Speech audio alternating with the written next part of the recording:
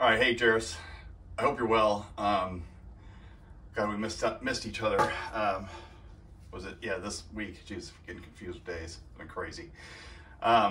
Anyways, I just wanted to do a little, I guess, rundown of some things we talked about, just as reminders for you for the future.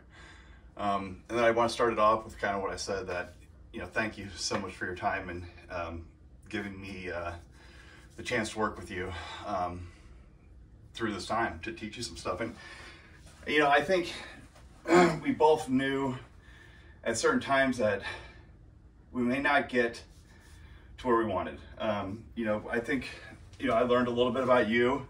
You got really busy. And I think, you know, I think what you're really good about, Jairus, is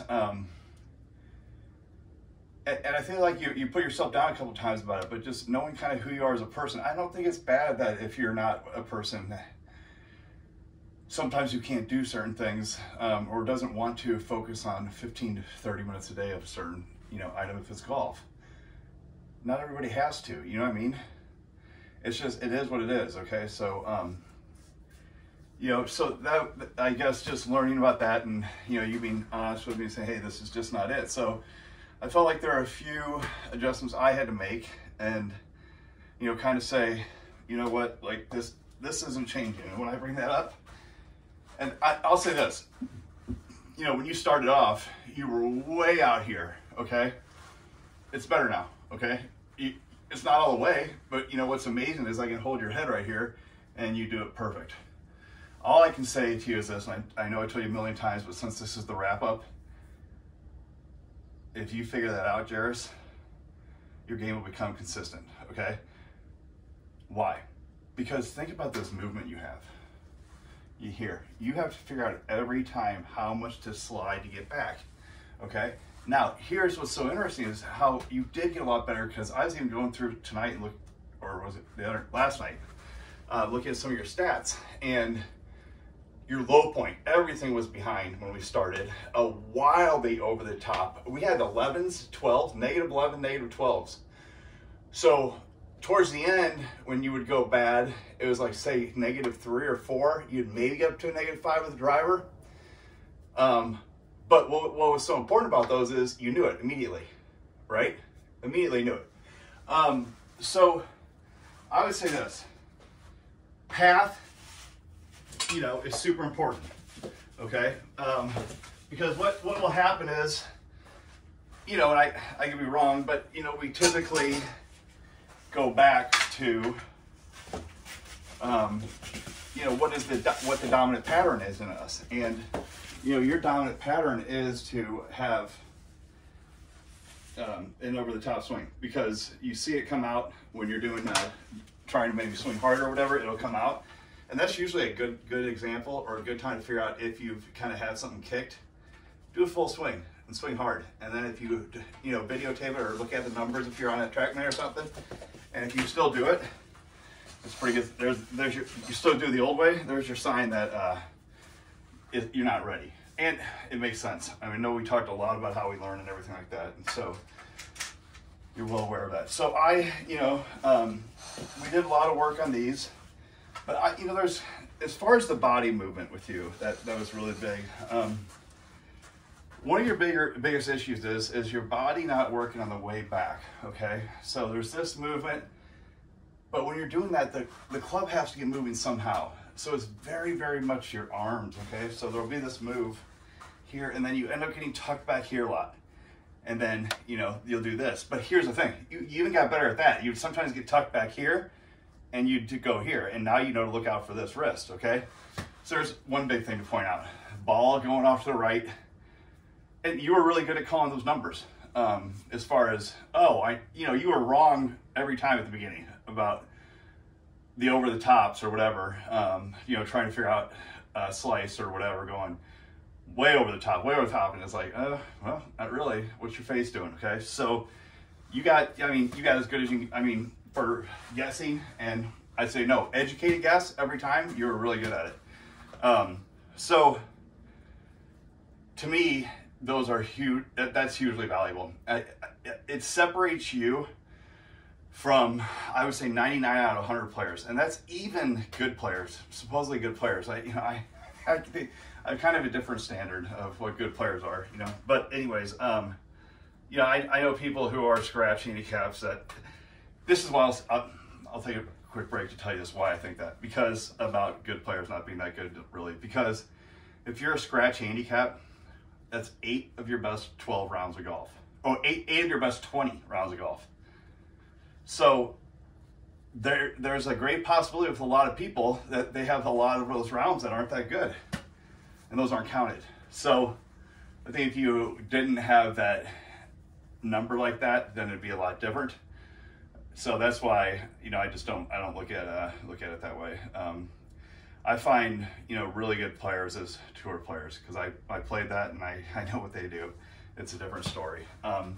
But being on that level of what you know to do, as far as you're going to go play, people have no idea where the ball starts, where it starts. They have no idea why it hooks, why it slices. You know.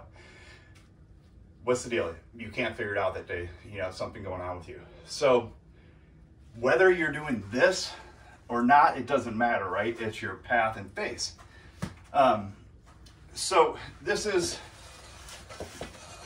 you know, I know you love this drill, but this would fix you all the time. Okay, and to get back to my point on the body movement about you doing it, you know, it'd be a lot of this and then pulling it back. That's even hard for me to do, but you'd get really, really across you. That's hard on your shoulder. It's just not. It does not generate power at all. What generates power is our hands. I mean, in one essence, we got to get our hands far away from us. Okay, we don't ever on the back. We don't ever want to have our hands, you know, somewhere in here or here. Look how close I am. If I get it more like somewhere, I got mirrors here I'm looking at too. Here, I mean, that's as far as I can go with my hands. That's separation. But if I'm here, it's a really weak move. And some of it happens because you don't rotate well enough, okay? So, rotation. If you don't rotate, let's say your body's kind of stopping what you do at times, your arm's gonna keep going because you wanna generate power. So you're gonna be somewhere back there. That's the tough one, okay? I just want you to feel like, what would it be like if you took your body, let's say we're gonna make more of a square. This is a little bit different, okay? But you feel like the arms gotta stay right here. And if we turn, what is that like? So you're gonna have to feel the body moving. You know, another way is just kind of go like this. I mean, I feel my obliques, my right oblique big time doing it. So that's gonna allow you to take this club back and not get it sucked behind you, okay?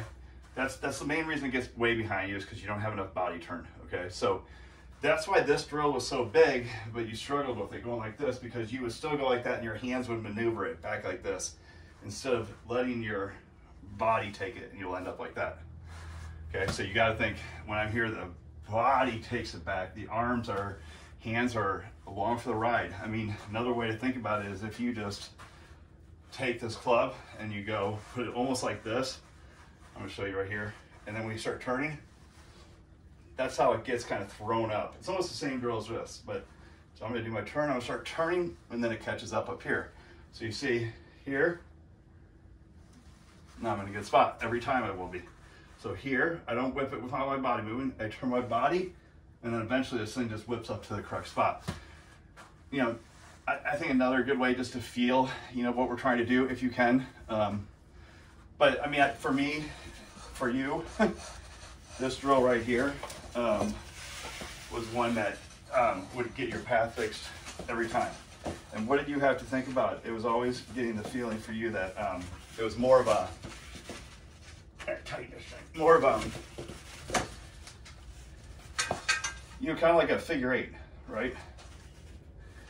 So more outside, because you like, remember, this is another body thing again. If I do not, you know, of course I can push out here like this, but in general, this club's gonna get sucked behind if I don't have enough body turn.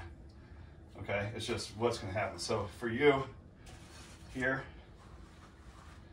we're just gonna feel, you can even do this with this, buddy. And we stop there if we want to, check our wrist. Come down here, boom. Pretty good, right? I mean, that's what you want to do. That's your drill for getting out. So really, buddy, there's two things for you that are huge, okay? Your body, if you're gonna work on it. Now, let's say you don't fix this. The thing you do with your leg, knee. Then I would still argue with you and want you to still always work on feeling as much as you can this upper body, to feel like you can't start your downswing, you know, until you get your left chin or your chin under your left shoulder under your chin. Gosh, I felt like that sounded really weird coming out. Left chin under your shoulder is what I felt like I was saying. You know, that, and your other problem is you go over the top. And I guess the same thing with that is when you go over the top a lot, you know, your club ends up facing this way, remember? And look what that does to the wrist. This is a classic sign too of the body not turning at all, okay? So what I would do is I'd take it and say, hey, come here, and you'd push out a little more to me. I'd say, meet me here, and then you do this, and look where you'd get to a good spot, right? So I really feel like that's the main points for you to work on. That's where you're gonna go wrong with that big slice. Now, if you can keep it under control, you know, it's great. You know how to do it. But it's always gonna wanna get a little worse on you. Just realize that, okay? It's always gonna wanna creep in at your worst times that you don't want it. I mean, I'm not gonna say always, but it will at times, because it is your dominant power. So I would still work, my friend, on getting, you know, did a lot of drills like this, but favorite one that you got that feeling was, this is gonna be a weird angle with that camera, but that's one thing that I can't do it right here, but here. So I'm here, where we start like this. The reason I always did this for you was to try to get you to turn. So the left shoulder goes down, we turn. Okay, now, look where I'm at. Now, that's what I want you to feel. You know, if somebody came and said, hey, Eric, how does this work? Or if you're a hooker like me, I would not tell you to do it that way, okay? Because I would tell you the arm works a little bit different. But you need to feel that move to help you out, okay? Because your bad move is what? Hands going out. So you need to feel the opposite to help you out, okay? The other one is that, you know, basically if we go 90, 45, and then, I don't know, about 22 and a half. And if you feel like that's too much, drop it down, you know, because if you feel like you are getting too inside out, drop it down. And then we're just gonna do either a drill or something to check up on how we're doing, you know, with the 22 and a half, and basically are we dropping down where we want to be. So here we go here. I'm gonna feel my obliques take this club back. Like the club just, you notice how it doesn't even move at first? Like it doesn't start the move. Watch this, if you watch it real slow. Follows my body, doesn't it? And it's not my hips on the start of the move. I start this thorax, like obliques pulling, then that pulls that, that pulls that, and I get this huge stretch. And that gets me on the way down to just unwind. So for you, you're gonna come down and remember P6. And you know what to do. Match it, the 22.5 degree drill. Look where the face is, nice. So you can just whoop, wallop it. So that's it. And here's the thing, Jairus, like, I'm pretty sure we talked a little bit about this, though, about golf and your golf swing and what's gonna happen in the future, that those motor patterns you have, the old ones, they're still stronger than your new ones, okay? So you still have to do some work to get them in. The other thing is this, if you start playing real well, okay, you go on a run, okay, you're playing 3-4 days real well, okay, and then it goes bad. Don't ask what happened, okay, because you know what happened. Start with what's going on with the ball, okay? Are you getting wild movements? Remember, why would wild movements ever happen? Because there's such a discrepancy between the face and the path, right? It means we have a -5 path with a 3 face. That ball's going crazy to the right. So that's the first thing we kind of check out. Okay, path, what the heck's going on? I got this terrible path. So Shannon, I have no fucking idea what I'm doing. Yes, you do, okay? So realize that, number one, you know what's going on. And then number two, you know, use the stuff we've learned to fix what you have going on, because I promise you this, You're not going to wake up tomorrow morning after playing great for 5 days and have it go bad because you woke up with my golf swing, let's say, and you don't know how to use it. It's always going to be your golf swing, okay? Like, I think your untrained eye compared to mine, if I showed you video of you, the latest video, well, you actually did some big change, but most people wouldn't even be able to tell changes made. They look so minute. I mean, to me, and I think even to you, like the things we worked on, they probably look pretty big because we did a lot of work for quite a bit of time on it to notice those things. So, but anyways, the main point is this: is your issue is the same thing. Our body's not turning enough. Club may get like this, right? And then we may come like that, not even forward on our body, so we're staying back a little bit. Maybe hit it fat, okay? So you, on that next day you didn't play well, with all those other days, you have close to that same swing. You're just not timing things out as well. That's why I stress so hard the body moving better and you getting more forward at impact with a closed face, so we can always make clean contact no matter what. And you got a lot better at it, okay? So know that it's your golf swing on those bad days, really close to that one when you played really well. It's very close to it. Don't think you got to start over, break anything down.